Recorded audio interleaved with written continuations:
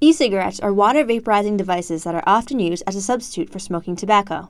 They do provide doses of nicotine, but the other chemicals in e-cigarettes are mostly unknown because of the lack of regulation. It's an unregulated product at this point in time, and we don't know what is in the juice. There's no product quality assurances as to the amount of nicotine or the amount of flavor or how the flavors are combined and made up and preserved.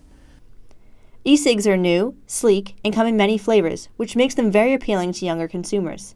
Jessica Lozier, whose 13-year-old brother got a hold of an e-cig, understands the main risks. I think that hookah sticks and e-cigarettes are more appealing to younger people because I think that they're doing it on purpose. Like, I feel like they're targeting younger kids because there's really no need for something like that to look so appealing, taste so good. Like, I think making it all different colors and with like the cool light up button, like that's kind of all things that kids would want. It is legal for kids under 18 to have an e-cigarette. They can also be purchased online and have contributed to a dramatic increase in the number of minors who smoke. A recent study by the CDC shows that the number of high school students who've tried e-cigarettes rose from 4.7% to 10% from 2011 to 2012. It also doubled for middle school students, and 76.3% of these kids both smoke electronic and conventional cigarettes.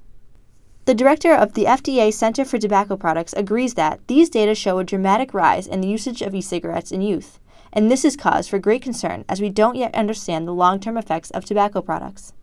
Basically, it's buyer beware, and if one uses the e-cigarette and becomes sick or has a negative health consequence as a result, then that person's really out there on their own. There's really no regulatory oversight at this point in time.